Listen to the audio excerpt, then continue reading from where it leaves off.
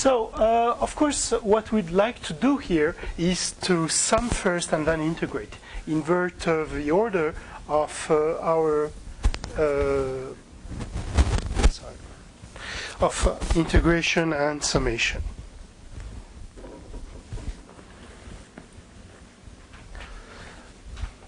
So,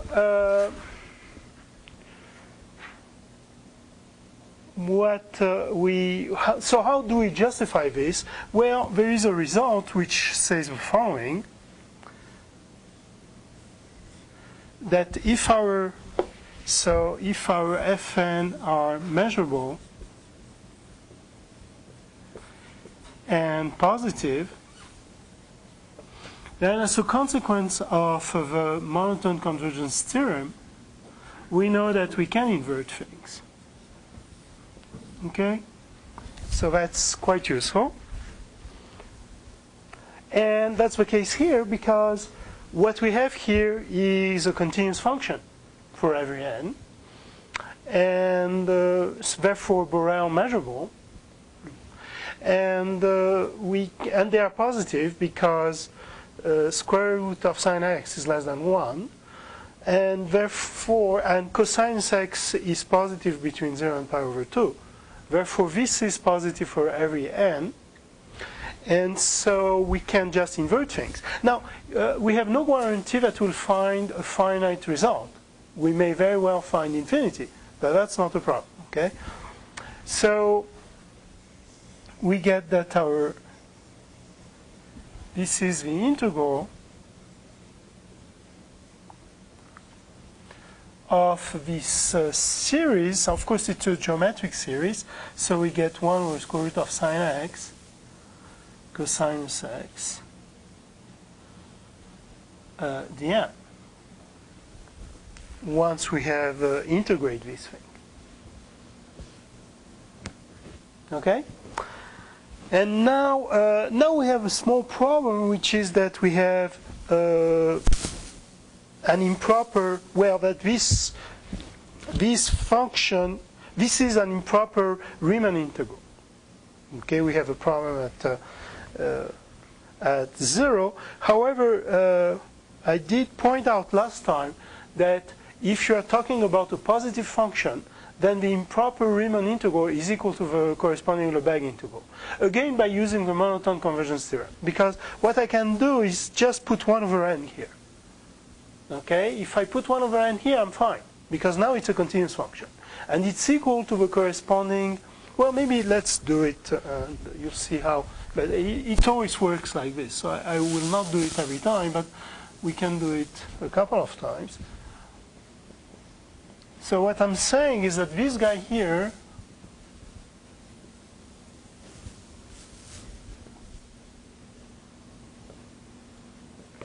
is the same as the Riemann integral.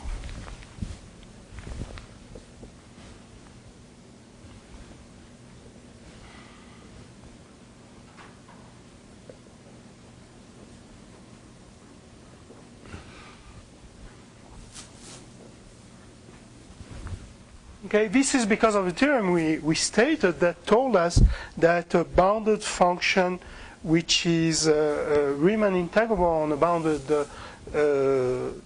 interval is equal to the Lebesgue integral. Okay, the two integrals are the same for this class of function on this class of intervals. So we can just write that this is the same. Now, here we use the fundamental theorem of calculus. Oh, thank you.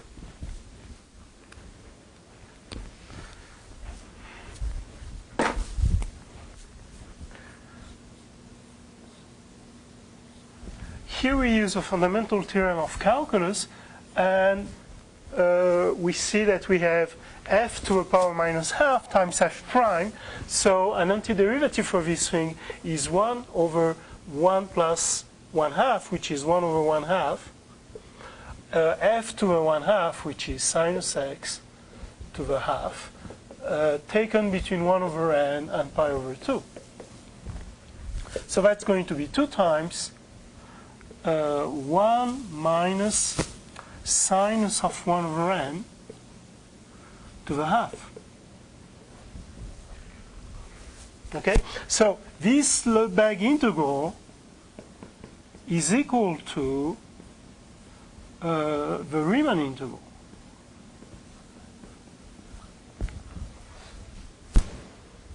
And now what we do is we say we have a monotone convergence theorem, because as my n increases, this interval is bigger and bigger, and because this is a positive function, my function is bigger and bigger. Okay? This is really converges to this thing.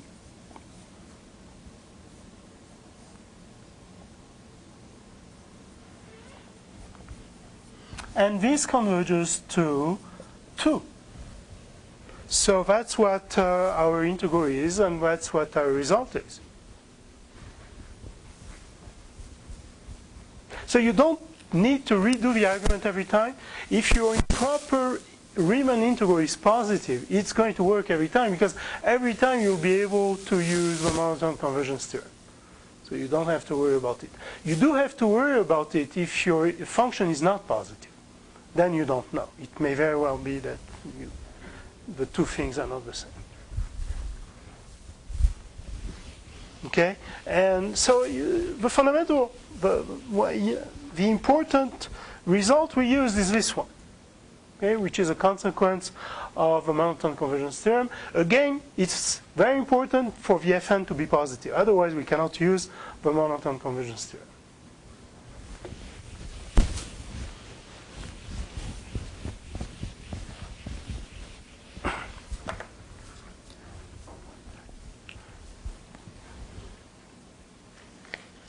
Number 2,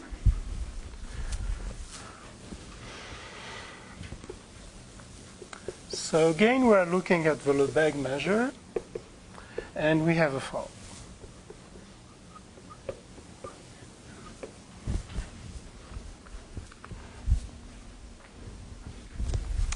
And well, what this is telling me is that Fn converges to F in L1 with the terminology that we saw last time. Okay, this is exactly what it means to converge in L1. And we'd like to show that Fn actually converges to F almost everywhere. But we know that that's not, the implication is not true in general. So we need an argument. What we have here is that not only Fn converges to F in L1, but it converges rather fast, because we have a rate here, and you can sum this rate. And that's what the fundamental thing is. So first thing, what we can, okay, the first question was, show that the series is finite almost everywhere. Well, what you do again is you look at your series, so you look at your series of integrals first.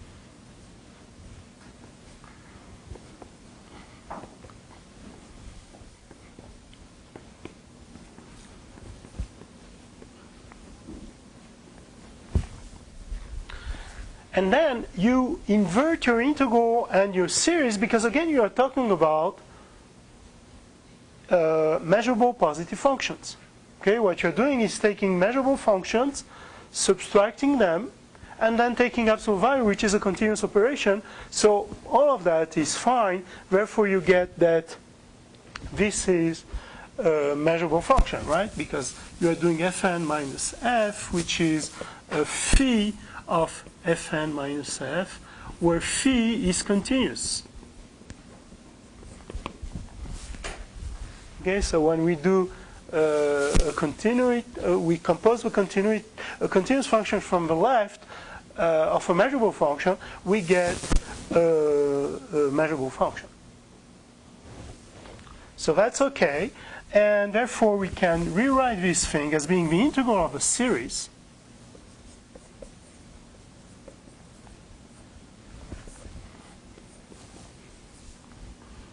is finite.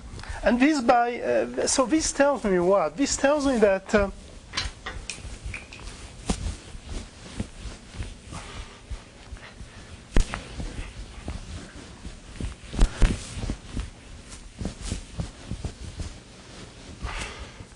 this tells me that the series fn minus f is actually integrable.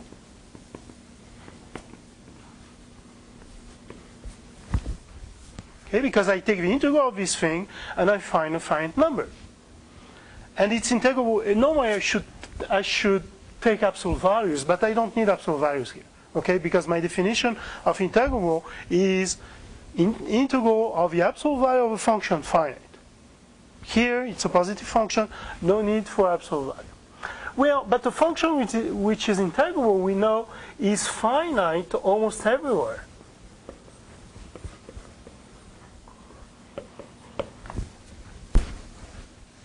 Do you remember this result? Okay, it's one of the inequalities, and maybe I should reprove it afterwards, okay, to remind you of this result, because it's very important. Okay, so this thing is finite almost everywhere, which tells me what? Well, that so it means that for almost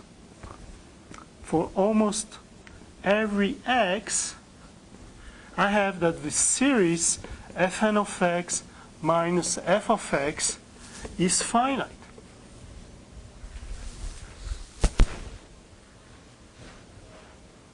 Okay, this is what it means. Therefore, it means that for almost every x, fn of x minus f of x converges to 0 as n goes to infinity. Why is that?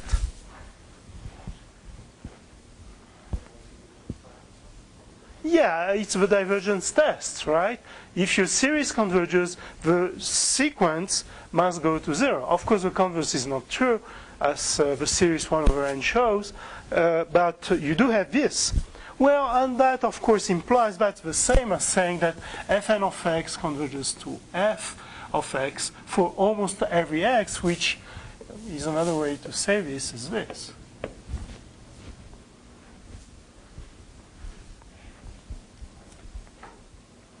So my tip to you probably misled you, and I apologize. I was thinking about something else.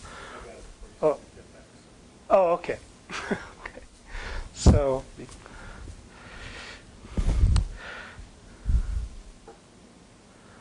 okay. So that shows number 2. Now, yeah, let's go back to this fact. We did prove it already, but it's important to keep that in mind. This is the type of inequality that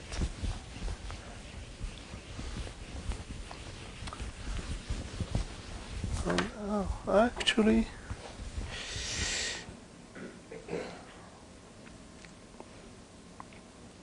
right. I actually will use 3 to do that. Okay. So for 3 we have the following.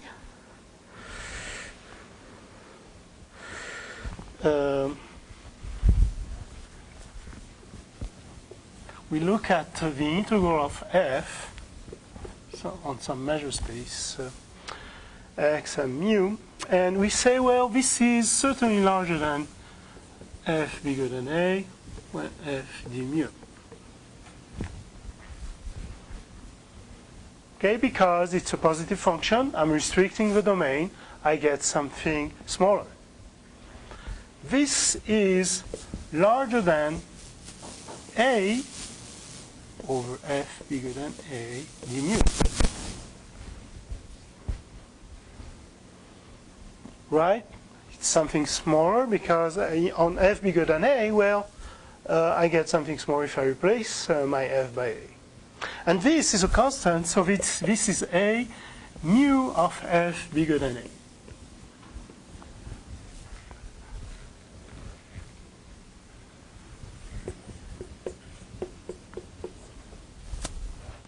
Okay, so very simple inequality, but very important.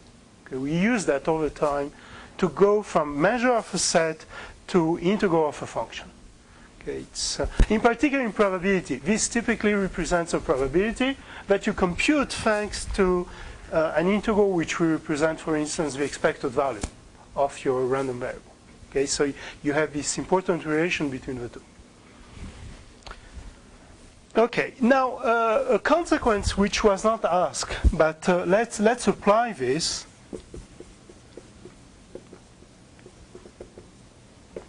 Assume now that the integral is actually finite. Okay, if it's infinity, it's not a very interesting inequality. You get that infinity is bigger than something, well, which may be finite or infinite, but that's always true, not very informative. If your integral is finite, it becomes more interesting.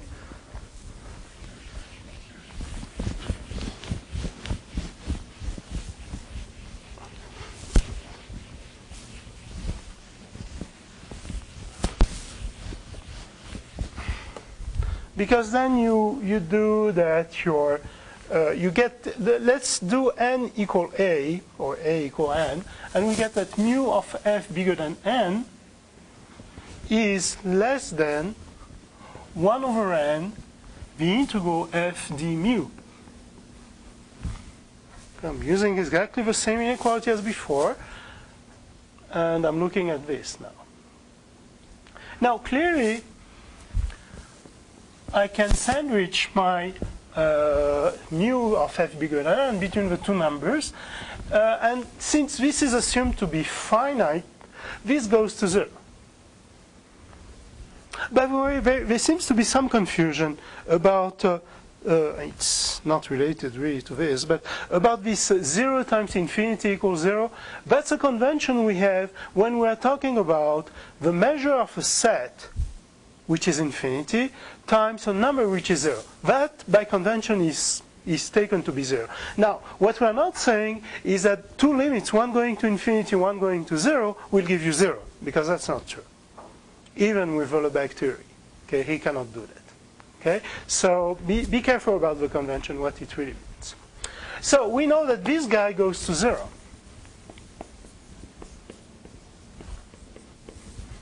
As n goes to infinity. Fine. Now, what else do we know? Well, we know that these sets are decreasing. Okay, it's more and more difficult to be bigger than n as your n increases. And we also know that mu of a1 is finite. They're all finite, see? Because of this inequality here. Okay? Because mu of a1 is less than the integral. And the integral is finite. So it's because I have a finite integral that I have this property here. Well, we know that with these two, we can pass to the limit inside the mu. Okay? So we know that the limit as mu goes to infinity of an is mu of the intersection of the an's. Right? Now, what is the intersection of the an's?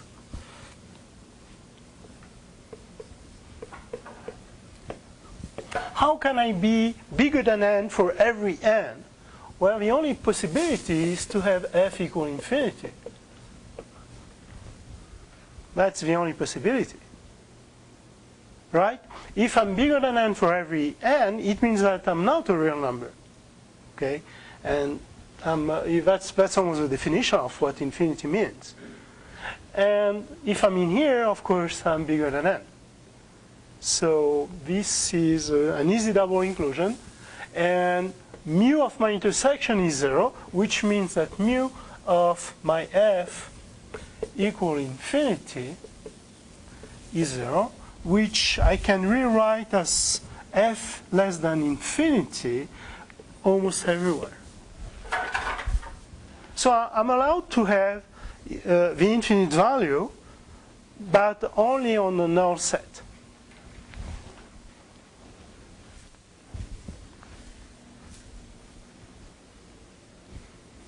Questions?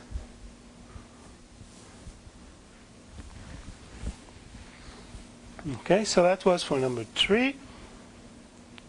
And the application holds for when this integral is finite.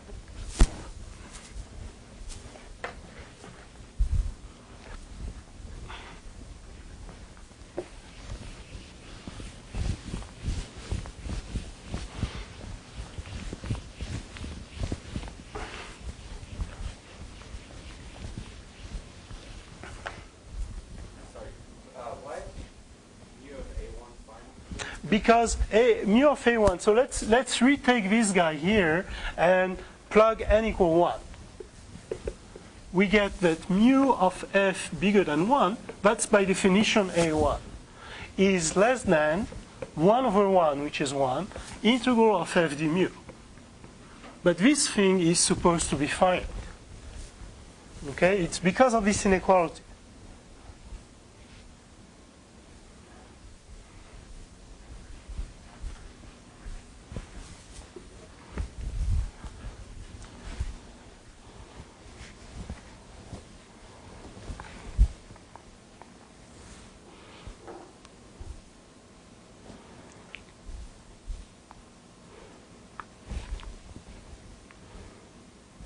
Okay, so number 4,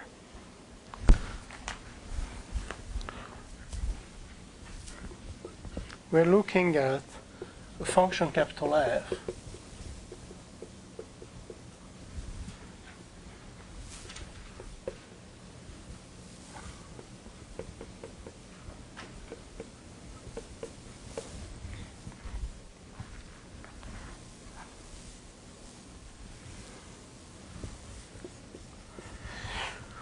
So first thing, how do we know that this is well defined? How do we know that this is really a finite function?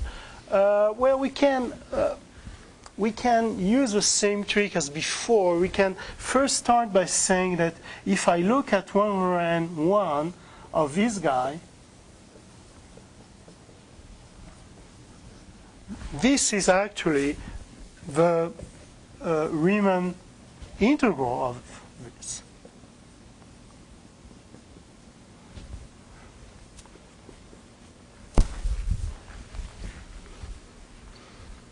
Right? Because it's a continuous function on a bounded interval.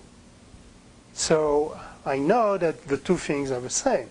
And then I look at my Riemann integral, and there are several ways to do that.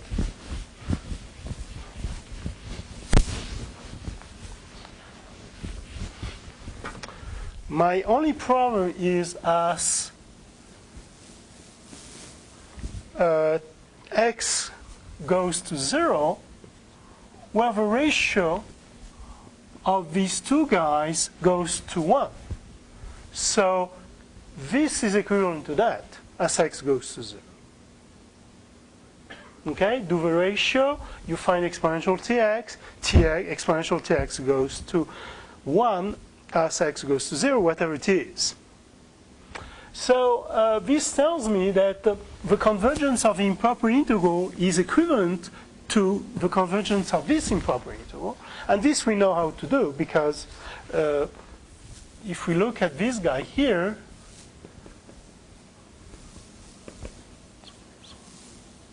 we get 1 over 2/3 x 2/3 between 1 over n and 1, which is 3/2 1 minus 1/2 to the 2/3. And of course this converges to 3/2.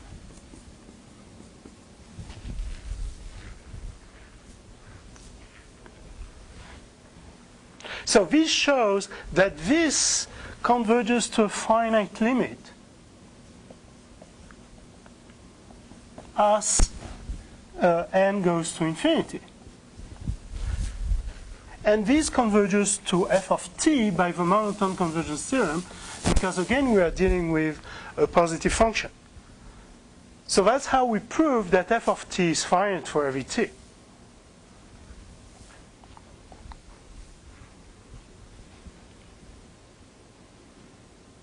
Questions? Of course, there are other ways to show that the improper Riemann integral is finite, converges. This is the best one, that's all. I'm not serious. Maybe there is a better one.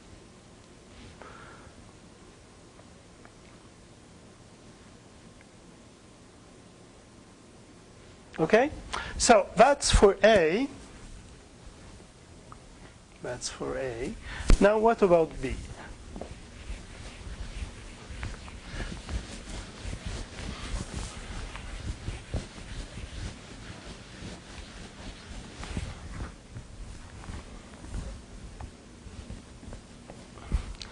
So we want now to show that this is a differentiable function for every t.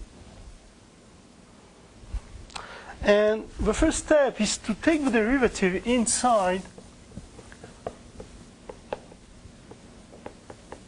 the integral and with respect to t, and we get exponential tx x minus 1/3. So we get x 2/3 exponential tx.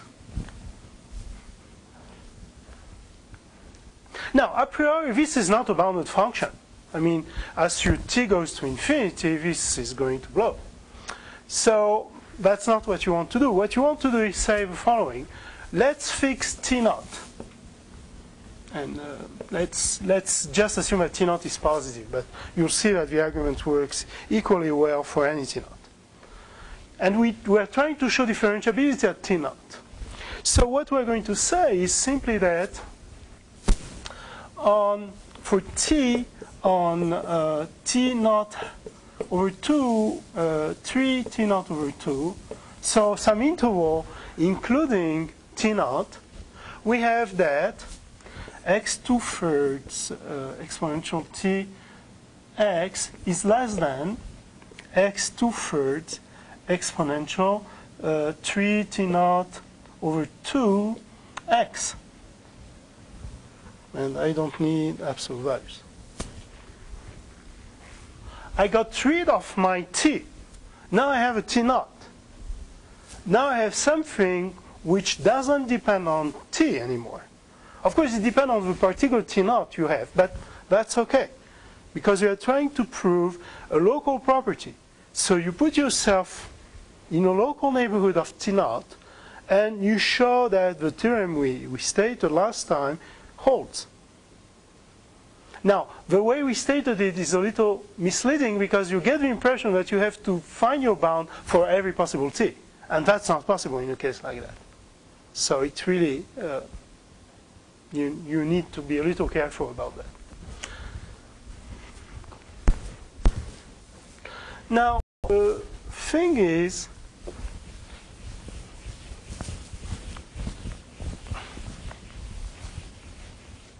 that our bounding function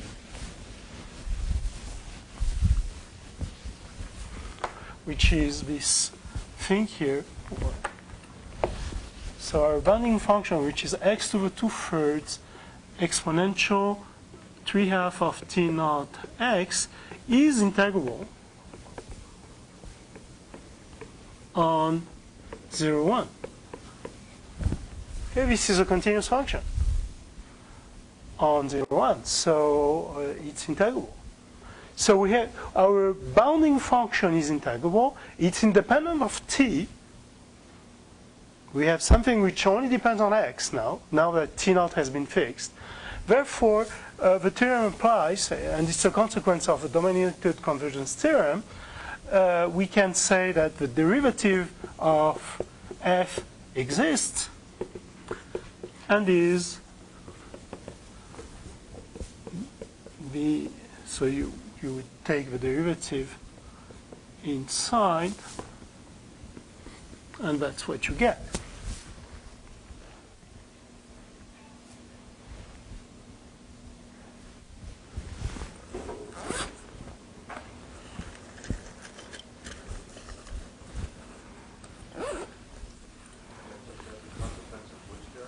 Of the dominated convergence theorem.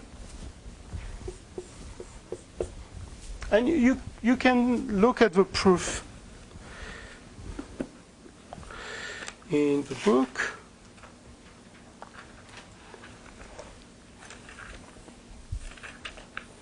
It's theorem 2.27, page 56 in the book.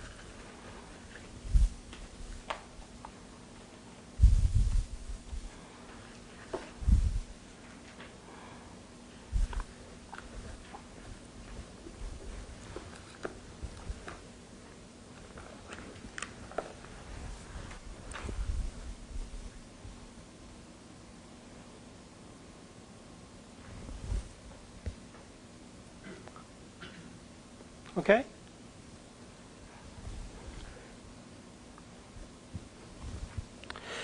Now, number 5.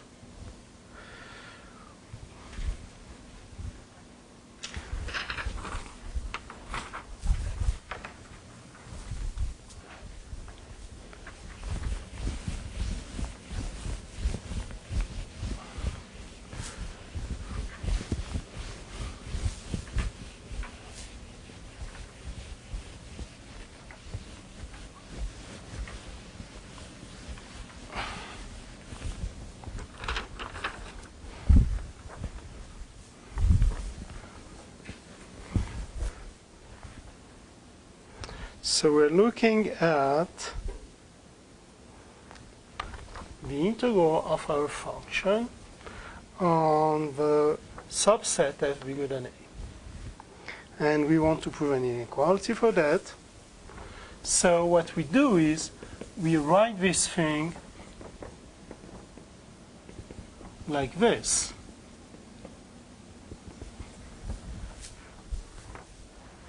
Okay, either f is bigger than a or it's not.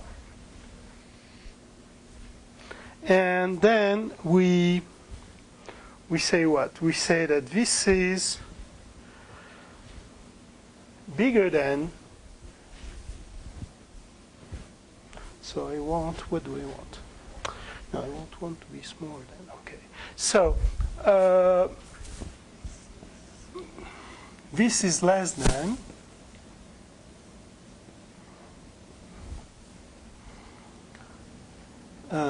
a, well, maybe I shouldn't go so quickly. A on f less than a d mu.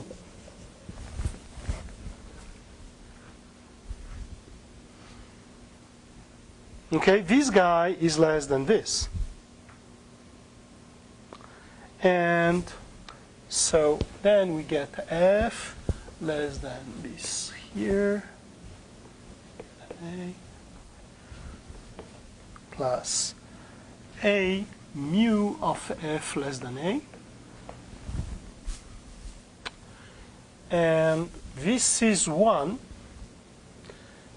less than this plus,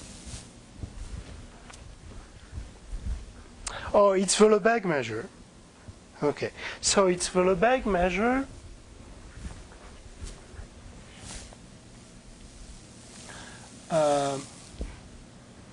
okay, so what I'm saying here is that this is going to, I can replace this by a, and the reason I can do that is because m of the x's belonging to 0, 1, so that f of x is less than a, is really less than m of 0, 1, which is 1. Okay, I'm in a set that has measure 1. So the maximum measure I can get is 1. Therefore, this is a true inequality, and we get part A. Right? Because that's what we wanted. That this inequality is bigger than 1 minus A.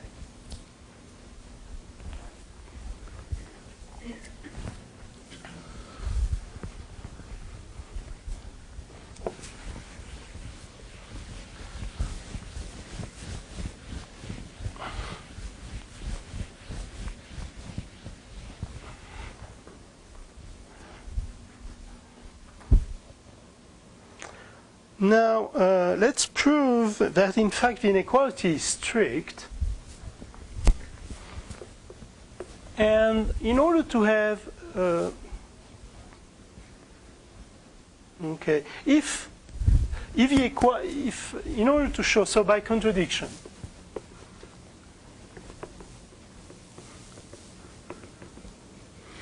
assume that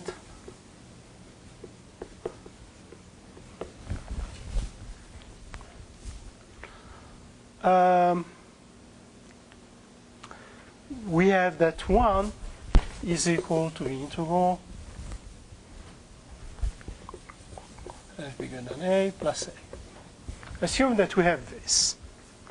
Then it means that m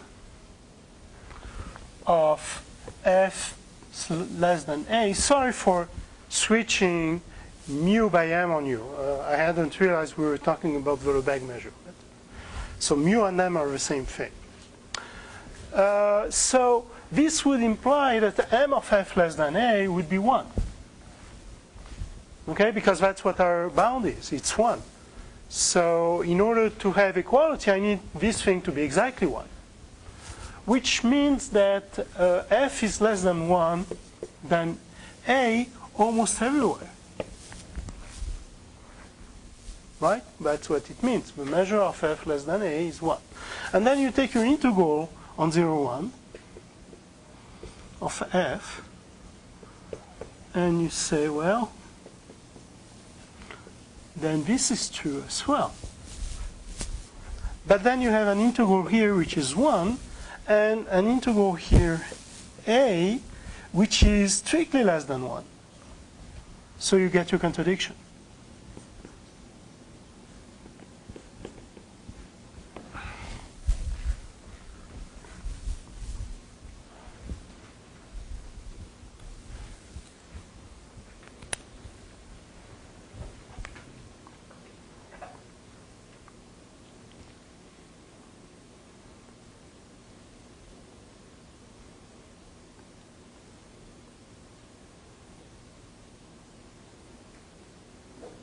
That's because we assume that a is strictly less than 1. That's why. Otherwise.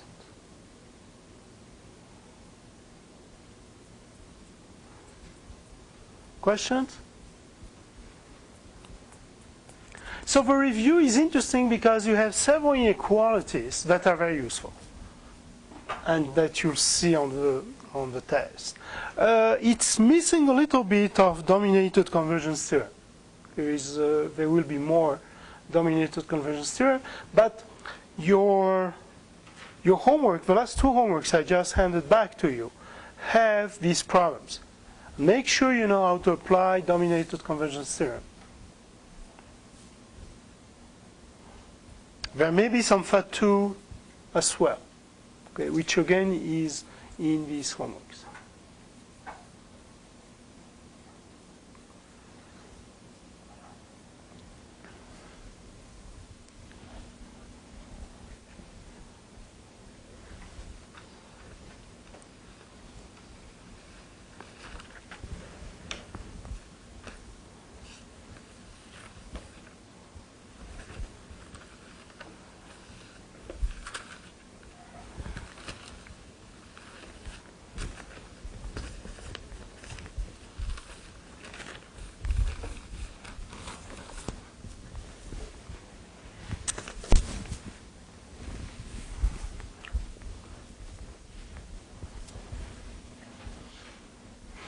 Questions?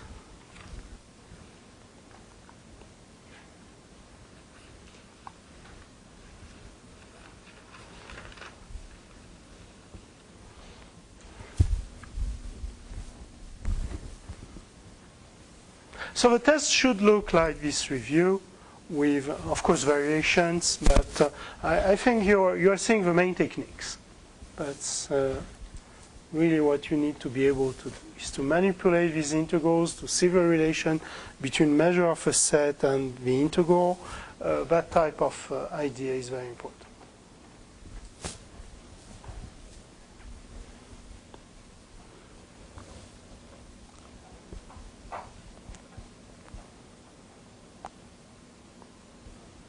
Okay, so let's take a short break and then we'll come back and start product measures.